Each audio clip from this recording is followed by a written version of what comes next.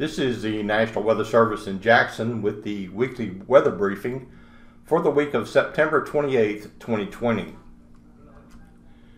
We're going to take a look this morning at the diminishing area of fog over the southeast. We're going to take a look at the cold front that will be moving through the area today with showers and thunderstorms possible. We're going to take a look at the much cooler weather expected this week. And we're going to take a quick look at the tropical weather outlook. For this morning, areas of dense fog have once again formed, mainly over the east and southeast, but these areas will be dissipating this morning and primarily be gone before 10 a.m. There will be an area of strong to severe thunderstorms possible this afternoon, mainly over the far southeast out of our forecast area. These isolated severe thunderstorms will be possible with damaging wind gusts being the primary threat. The main timing period for this will be 2 to 6 p.m. For today, a cold front will move through the area, bringing showers and thunderstorms, with much cooler air moving into the area behind the front.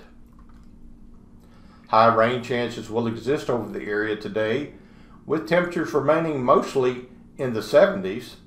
80s will be possible over the southeast, where the sun is expected to pop out behind the fog, allowing temperatures to warm up into the 80s with instability increasing before the front arrives. For tonight, the cold front will move on to the east as cool conditions move into the area with 50s expected overnight. Rain chances in the east will be diminishing during the evening. The rain will diminish in the east during the evening, otherwise skies will be mostly cloudy as temperatures settle into the 50s.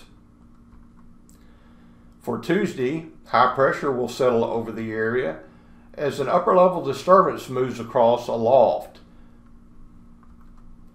Isolated showers can be expected as the upper level system moves across. Otherwise, cool conditions will exist as highs struggle to climb into the lower 70s. For Wednesday, clear skies and cool conditions can be expected as another front approaches the area from the north. Thursday into Friday, the front will arrive on Thursday, bringing mainly dry weather, no precipitation expected with this front. It will be mainly reinforcing the cool, dry air that's moving into the area on Friday. Saturday and Sunday, high pressure will provide clear and cool conditions for the weekend. So taking a look at the weekly forecast in summary, warm and rainy conditions will exist early in the week with clear and cooler conditions by mid to late week. Highs will be in the 70s with lows in the 40s and 50s. Overall, not much rain is expected over the next 7 days, with mainly a quarter to half inch amounts. The majority of that are expected today. Tropical cyclone activity is not expected during the next 48 hours, but some gradual development will be possible in the Western Caribbean over the next 5 days. So in summary, we took a look at the diminishing area of fog over the east and southeast this morning. We took a look at the cold front today with the possibility of showers and a few thunderstorms. We looked at the cooler weather that is expected for much of the latter part of this week, and we took a quick look at the tropical weather outlook.